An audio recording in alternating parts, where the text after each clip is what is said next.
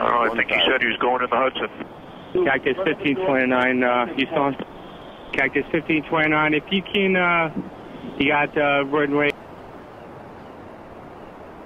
4718, turn left thing 210. 500. 210, 4718. I think he said he was going in the Hudson. Okay, he's on the Hudson River. He's just about a mile and a half north of the Lincoln Tunnel. Last sighted below 900 feet. We still got a target on him, but he looks like he's low level. You get anybody, you send him right over to the Lincoln Tunnel. We had a Cactus Airbus go down in the water. 60, 50, 40, 30, 20, retard.